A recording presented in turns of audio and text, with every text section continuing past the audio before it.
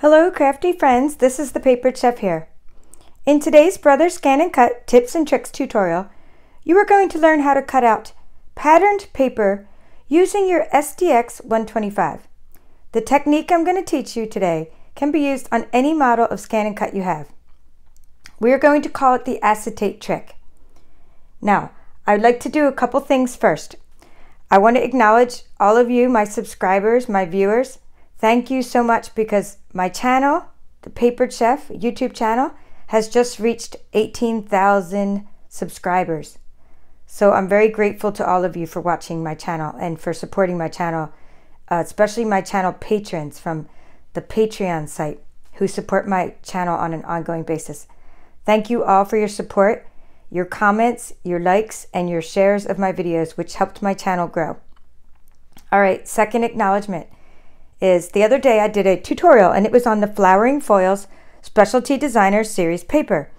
Now I've taught the pencil trick many times using a number 2 pencil where we trace things, and in that tutorial I traced these very difficult flowers, and here I'm just going to kind of show you that. We're not cutting these today because we've already done that, been there, done that. We're doing something new. These flowers are very difficult for the ScanNCut to interpret, to understand, because the ScanNCut needs to have well-defined lines to be able to scan something. So here's a piece of paper on top where I've traced the flower in a pencil, and then we put that flower in, we put this sheet into the scanner. This is just a piece where the flower is not traced. It would not be recognized. Okay, so after that tutorial, one of my crafty friends here, her name is Becca M. She said that she cuts out these flowers using acetate. Okay, well, I've used acetate many times on this channel for different things. We've created stamping mask. We've created shrinky dinks. We've done all kinds of things, but I didn't really think of using it for this because I thought maybe that would be the same thing as a pencil trick, but it's not, and here's why. So thank you, Becca M, for suggesting the acetate. Here's why. Okay, so let's just go back to what I did 8 months ago. 8 months ago, I showed how to cut out this designer series paper. It's called Mosaic Mood, Specialty Designer Series paper. It comes in 12 by 12 sheets. I showed how to trace. This is the most difficult paper Stampin' Up could have ever invented for ScanNCut users. Not that they were thinking of us. It's a beautiful design. But this is the most difficult paper I've ever cut out with a ScanNCut in my life. When I did this tutorial with the CM350, it's no problem because the CM350, the ScanNCut 2, has a resolution of only 300 dots per inch. I was able to use the pencil trick, and I was able to, this is one I used with the pencil trick, I was able to trace around these hummingbirds just fine and cut them out. Okay, just fine, but then it presents another problem. So the problem is when you go to erase the pencil later, my little wings of my birds got bent, okay, and so that was just one little problem. Okay, so really that was the only problem. I just had to erase the marks. That's a lot of extra work. And also that my little wings got bent.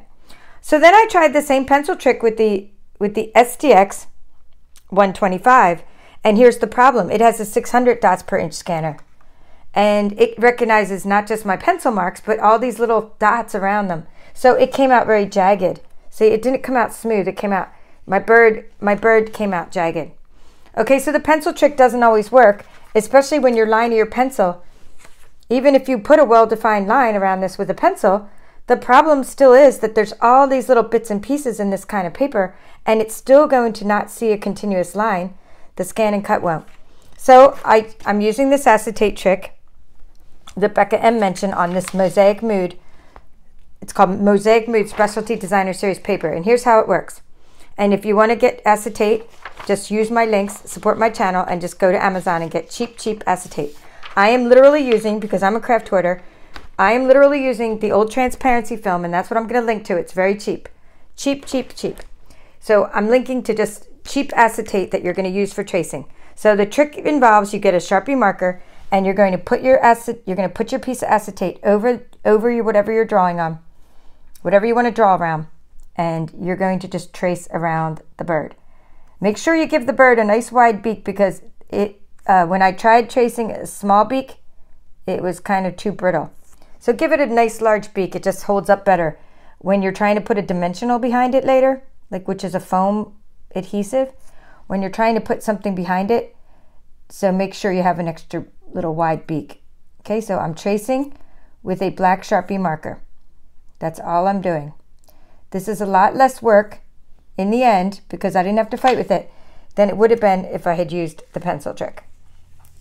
Also, like I'm saying, with the SDX 125, the scanner is actually too sensitive for the pencil trick. So this is like the only way we're going to get these birds to cut out smoothly. Unless you know of a different way, hey, I'm always open to new ways. That's how we learned, is by sharing techniques. And I love that about my channel because you have all challenged me so much to figure out new techniques by the questions you ask me and by the things that the comments you make. I'm always being like challenged to figure out new things. Okay, so there we go. That could be a little smoother, right? Let's put the little line a little smoother. We don't want to bump in my wing. And I think that one's not quite connected right there. So we're just going to connect that.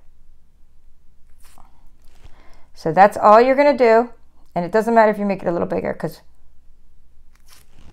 it all looks good in the end. Just make your lines smooth. Don't make them jagged.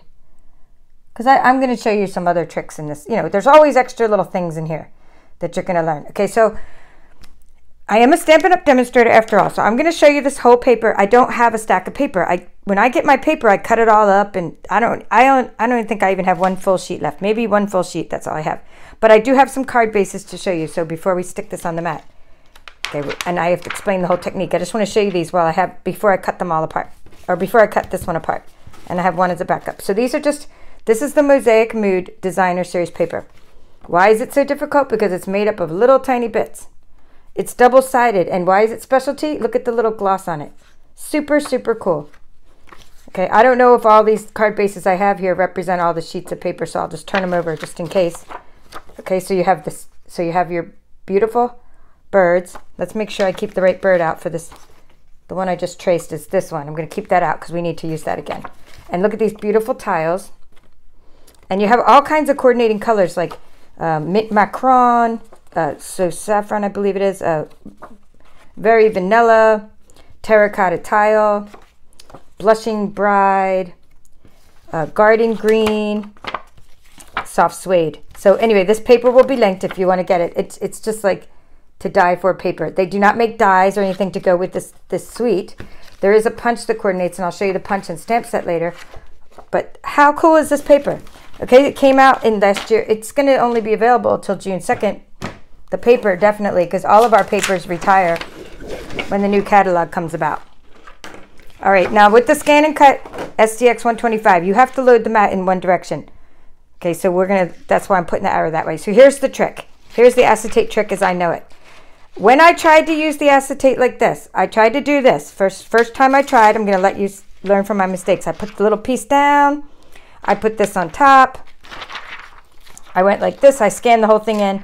And what did I get? I got a whole bunch of, it didn't even get my shape. Okay, in other words, it didn't even get my shape of the bird, even though I had traced the hummingbird perfectly with a Sharpie marker. It still picked up all these jagged edges around the outside. So I said, okay, I'm going to do what I do with the shrinky dink. So this is what I did. So here's the trick. You're going to put the acetate down, and you're going to tape it. You're going to tape it down because it cannot move, because you're going to see why. And tape it down because you're going to want to know exactly where you put it. So use some painter's tape, and you're not going to scan it like this because you're going to end up with all these dirty bits all around your mat like I have. You're going to take the piece that came behind your transparency film, and this is going to be loose. This is going to go under there, but it's going to be loose. In other words, it's not taped down. It's just under there for scanning purposes. Okay, so then that's what you do. You take your white piece of paper. Now we're going to scan this in. Now we're going to get a nice scan. We're not using this yet. We're going to use this later. We're not scanning that in because it interferes with the ScanNCut. And, you know, I learned that the hard way, but this is why I'm teaching you guys what I learned, because you're my crafty friends, and now I'm saving you lots of time. So I did 4 at once. I'm just going to show you my screen. Well, actually, I'll just load the map, and then I can show you my screen. I'm going to go back and, let's see. Come on, go in. Oops. You get to see that my mat does not always load straight. But this is my good mat. I have a few good mats. Some don't load at all anymore because I've used them so much. I think that one's going to do it. Yay! Please load. Please stay loaded. All right, and I might even, for good measure, put a little piece of tape on the other side of the acetate, but not on the white part, not on the white piece of paper, because I need to pull that out. To give you the big picture, we're going to be pulling out this white piece that we use just for scanning. We're going to insert the other paper. But I just want to show you my screen because I did this with 4 hummingbirds, and I'm going to go ahead and turn out my light now so you can see the screen better. And I was able to do 4 at once, which was really cool. And not only that, a little bonus to doing 4 at once, tracing 4 at once, was then my paper had the same pattern repeated over it. I used a full sheet I had earlier. There were birds on the sheet of paper, just so you know what I'm talking about. There were a bunch of birds up here. I traced and I cut them out, and then I moved, and then I did it again, and I had the same 4 birds. So I was able to get 8 birds, and you're going to get to see at the end of this video all of the projects I made using the ones that didn't rip. Anyway, all the projects I made using these hummingbirds. So anyway, you're going to get to see that. So that just wanted to show you my screen so you can kind of get an idea, and I'll show you my template as well that you can reuse over. All right, so I'm going to just go back to home. So here we are. You've scanned in you've traced your birds. You traced your roses. I mean, this will work on the roses. It will work on anything that you want to trace. You've traced something. You've made a well-defined black line. So now you're ready to scan. You're going to turn on your machine, and what you're going to see is pattern and scan. You're going to click scan, and we want to directly cut out this bird, so we're going to hit direct cut. Normally I would do many of these at once, but we're going to just do one to teach you. So we have a place to store it. It needs a place to store this data temporarily. We're going to say store it on your machine. You could store it online. Because this image is up at the top of the mat, I can just go ahead and say scan 12 by 6 because my hummingbird's up near the top. Now if I have a lot of hummingbirds, I would have to use the 12 by 12 scanning area. So let's just say 12 by 6. Even though we're going to use a colorful bird, it doesn't matter. What we're trying to recognize right now is just Sharpie Marker outline. So we are going to use black and white recognition mode. Never use color recognition mode unless you really, just never use it. 99% of the time you get away with black and white. Only when black and white recognition mode doesn't work do you try color. It takes way longer. Now I'm going to hit start, and it's going to scan in. Oh yeah, my lever was set to 2. I'm setting my lever back to 1. Because it doesn't need thick paper, and I'm going to hit start. Okay, you're not going to get the scanner lever message probably because your scanner lever should just be set to 1 most of the time.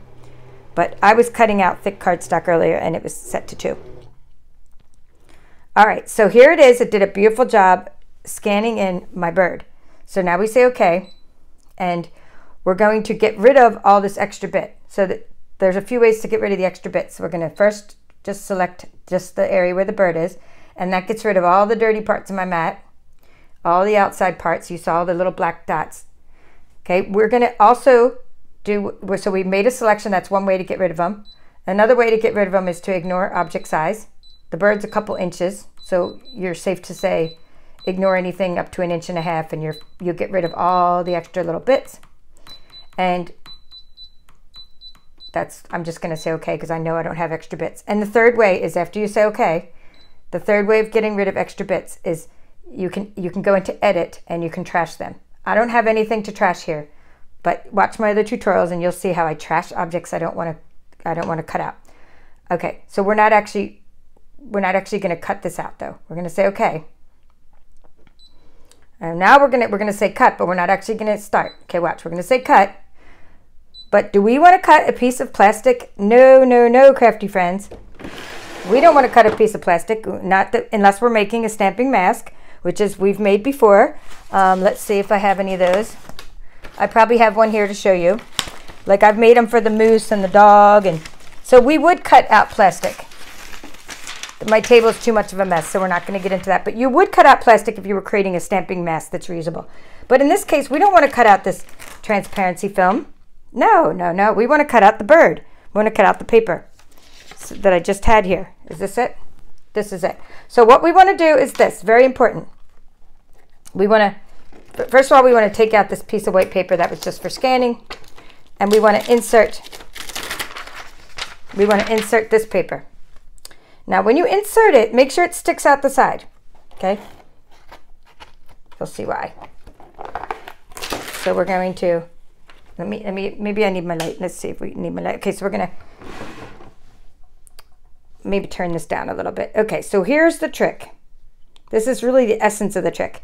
You're taking your, it doesn't have to stick out the side. You just have to be able to tape it before you remove the acetate. I don't think I made it big enough to stick out the side, but we'll see. Yeah, I might have. Okay, good, good, good.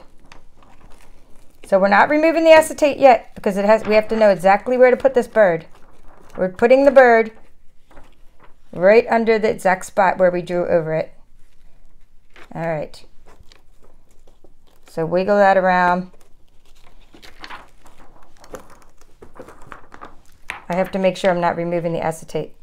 All right, good. Okay, do you see what I did there? So I stuck this piece in there, and I'm pretty happy with it. I don't care if it has a little bit of a white belly, but I mean, you can fix it as much as you want. Of course, if you had a bunch of birds on this paper, it would be easier to fix because you're lining them all up at once. Just make sure that beak has a nice big outline around it. Okay, good. I'm happy with that. Now I'm going to take the little piece sticking out. Here's my trick, and this is just kind of learning the hard way. I'm going to tape my piece of Mosaic Mood Specialty Designer Series paper down. Okay, now like a band-aid, you can rip this one off. You need to get rid of your acetate. Okay, you can rip it off. Just hold that there. Now, you always need painter's tape for this trick because this thing cannot move, right? This bird can't move. And I don't care how sticky your mat is, use painter's tape because it's not sticky enough for this to it'll move a little bit and you need to be in its exact spot. Painter's tape is great because it comes right off. All right, there we go. So what we're doing now is cutting. We're gonna cut. Okay, let me turn out that light. Let's get back to the settings. We are cutting out the bird. Let's hit start. Okay, so now I have a I have an SDX 125. It has auto blade technology. It will know what blade depth to use. It'll cut around the bird. Now, if you're using a ScanNCut 2, for example, maybe you're using a CM model, then you have to set the blade depth. You're probably going to need a 4 or 5 for this thick designer series paper. You're going to need a 4 or 5 of a blade depth, okay? Because it's thicker than your normal designer series paper, which needs a blade depth of 3. Okay, let's see what happened. And we're still not done. We have another trick to show you. So let's do this. Well, first of all, let's make sure before I pull off the tape that it cut all the way through. And it did. It did a beautiful job. No pencil marks to erase. Okay, so this is what I like about it better than using my other trick from before, is I don't get any jagged edges getting recognized. With my pencil trick I do. I don't have to erase the marks and then risk bending my bird like I do with the pencil trick. So it's a smooth cut. So, I mean, I just love this acetate trick way better than the pencil trick. But I mean, use whatever tool is easiest at the time, because we're crafters and we want to like save time. So sometimes this trick might not be easier for you. And if you don't have acetate, of course, by all means, use your pencil trick. But go get Shrinky Dink material if you don't have acetate. You can get that anywhere. But I'm saying that this stuff that I'm using right now, it's called, transparency film. Remember the old overhead transparencies and like you turn on the lamp? That's what this is, transparency film. All right, so before I move this, what I'm going to do is show you how to make a layer around your bird. So you make a layer in a coordinating color. I'm just going to use this piece of terracotta tile I have. And I just left it there for a second to make sure I put this in the general area. So here's a good place to put it. I want to make sure I have enough that this piece of cardstock that I'm putting there is going to replace this, but I also want to make sure that I have enough room to make this a little bigger. So just put it there. But also, maybe I have to cut a little piece off because it's kind of sticking out the side of my machine over here. So let's snip, snip, snip. Here we go. So now I have a piece that'll fit right there. So I wanted to make sure I have a piece of terracotta tile that's going to fit right there. Okay, so let's pull the machine back, show you the settings. I'm making an outline distance around my bird. I've tried different outline distances, thick and small, and I think, and you can do the tape if you want, but you don't really need to because this part, it doesn't matter if it kind of moves out of the place because it just needs to be in the general area, but I still put a little piece of tape there for good measure. All right, so here we are. All right, crafty friends, we are going to make an outline, and this is kind of where the power of this machine comes in, because you're like, well, I could have cut the darn bird quicker than what you just showed me. Yes, but you can't do this.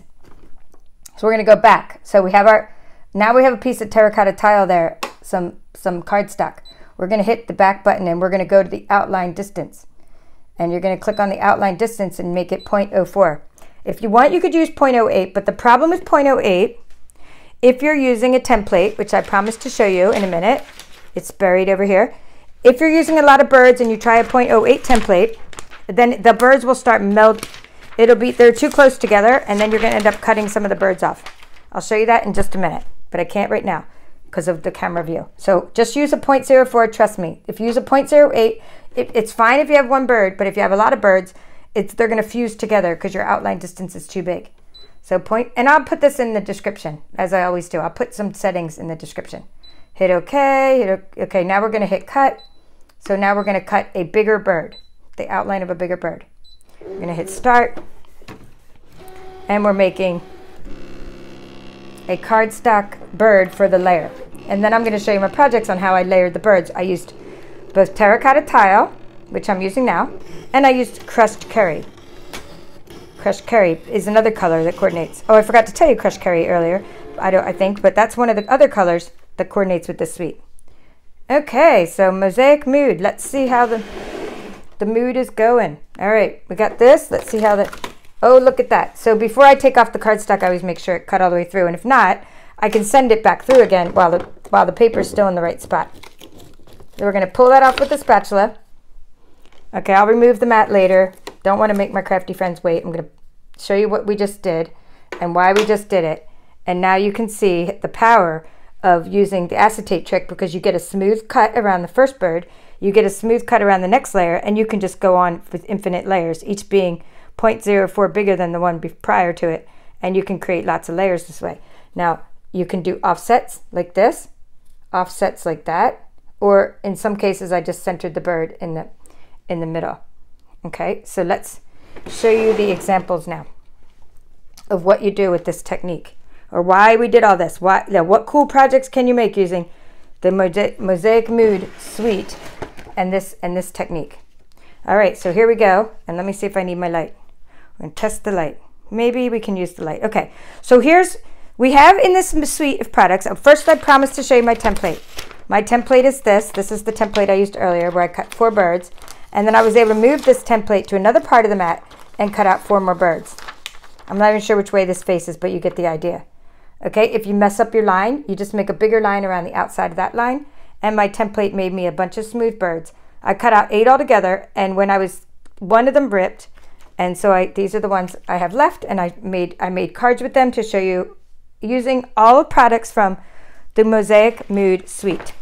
The Mosaic Mood suite, it has this really cool stamp set called Memorable Mosaic, and I used terracotta tile and soft suede and to stamp some of these sentiments. I used the thank you, all the pieces of your kindness make life more beautiful, and sending all happy wishes your way. It's a really good stamp set for the times we're in right now. All of the sentiments will work. Okay, furthermore, let's see what else. I have a punch. Let me show you the punch. This is the punch that coordinates with the suite. You can perfectly cut out your sentiments using what's called the timeless label punch. Okay, so those are the products I used. I used Memorable Mosaic Stamp Set, Timeless Label Punch, and I used, in this case, this card here, a strip of, for this card, I'm going to move my light away a little bit. So I have what's called Blushing Bride. Blushing Bride is one of the coordinating colors. Okay, I used then a piece of the Mosaic Mood. I'm just trying to kind of point that a little bit. I'm bending it because you need to see the shininess of this paper. Whenever I send this paper to someone, they're like, oh my God, it feels so cool. No matter if you're a touchy-feely person or not, I mean, look how cool that paper is. All right, so anyway, back to this. So I use soft suede. That's a color for stamping.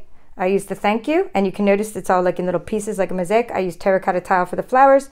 And all I did to make this little layered sentiment, very simple, simply was crushed curry. I just stamped in very vanilla and punched it out, and then I punched out a piece in crushed curry, just like this. I punched out a piece and then I cut it and split it up and pushed it off to the side so I'd have a little layer. this bird has a layer of crushed curry behind him. Okay, now I'm going to show you another sentiment. And the other sentiment is called Sending All Happy Wishes Your Way. So for these two cards I used terracotta tile to stamp this sentiment onto very vanilla cardstock. It's really a cool stamp because it's sort of like the reverse. So if you stamp in terracotta tile, like you stamp it, then the part that's not stamped is what you're actually seeing. So that's how you see the Sending Wishes Your Way. Let me just turn that so you can see the title. Okay, and what I did for this little bird here is I did terracotta tile. And terracotta tile is one of our in colors. That means that it's one of this year's 5 in colors. And so when you have in colors and you're using them, they give you all kinds of little accessories that you can buy for your in colors in our catalog. And these faceted gemstones, which we still have available, because our catalog, like I said, is still good until June 2nd. These faceted gems are in terracotta tile, and they were as part of a set. And I used those to accent this. And I tried to do stamps in 3s, but I did like 3 of these little circles from this stamp set. And I did 3 little gems, and I think I had 3 of those little things that I used in mint macaron, the color mint macaron, but I covered one up with that. And then this is just a little offset of the bird, the hummingbird. Okay, so for this card, I used just the background. I just used the rose background. I didn't cut out the roses, so you might be wondering, what about the roses? I didn't try cutting them out, but I know it will work with the acetate trick I just taught you. It's just that I was using my roses as the background and popping up the hummingbird on top of the roses. I didn't feel like I needed to cut out the roses because of the way I was using these card backgrounds. So if you want to cut out roses, please, by all means. I don't need to show you that because you just learned a technique that I hope my crafty friends will apply to whichever papers you have in your collection. Okay, for the next 3 cards, I used the 3rd sentiment from the set. So I've already showed you the thank you sentiment, and I've shown you the sending all happy wishes your way. And now I'd like to show you all the pieces of kindness make life more beautiful. Now, in one of my courses, I believe my online course was called, let's see, it was called SDX 125, I believe. In that course, I taught how to do this little technique here with the ScanNCut. And what I taught in that course was how to take the word kindness when you have a stamp like this and just get it out of here. We just scanned it and we cut it out. Okay, so my crafty friends know how to cut stamped images, so you'll be able to do that yourself. And I think in that course I made some cards using this tree. I'm pretty sure. This tree is like a weeping willow. And this is a soft suede and mint macaron, just to show you. But anyway, I don't repeat the same things I did in my courses on my YouTube channel, but just know that that's how I got this. I cut out the word kindness using the ScanNCut. I cut out the word kindness in Whisper White because I wanted it to pop out, not just pop out because it's on dimensionals, but I wanted it to pop away from the Very Vanilla. The Very Vanilla is a different sort of shade, so I wanted this sort of to come out. I also tried coloring it with markers, but it smeared because the terracotta tile ink and the markers are the same type of ink, and so they sort of smeared together. And so I just left it empty, and I really like how this came out. So all the pieces of your kindness make life more beautiful. This is very good for people who are working to help keep us safe right now.